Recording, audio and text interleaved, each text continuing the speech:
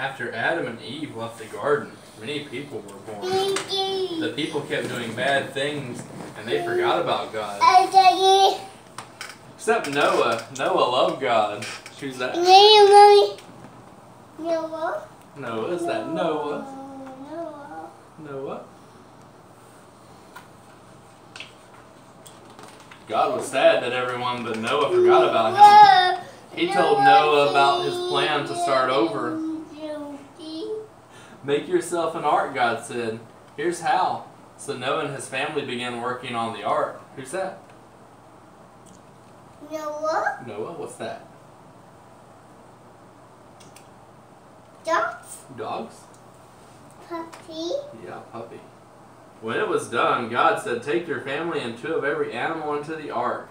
Animals creeped, crawled, hopped, and galloped onto Noah's new boat. What's that? Elephant. After everyone was inside, the rain began to fall and fall and fall. The ark rocked this way and that way on the rising water. What's that? Boat. And that. Raining. It's raining. And that. Water. Water. Finally, the rain stopped. Water covered everything. Everyone inside the ark was safe. Noah and his family were very happy. One day, Noah sent a dove to find land. It flew and flew, but never found any, so it came back.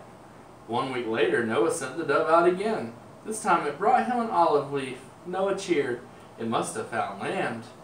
The ark finally came to a rest on the top of a mountain. God told Noah to leave the ark. Noah and his family praised God. God put a beautiful rainbow in the sky. It was a sign of his promise to never flood the whole earth again. What's that? What's that? What's that? What's that? What's that? What's that? Rainbow? What's that?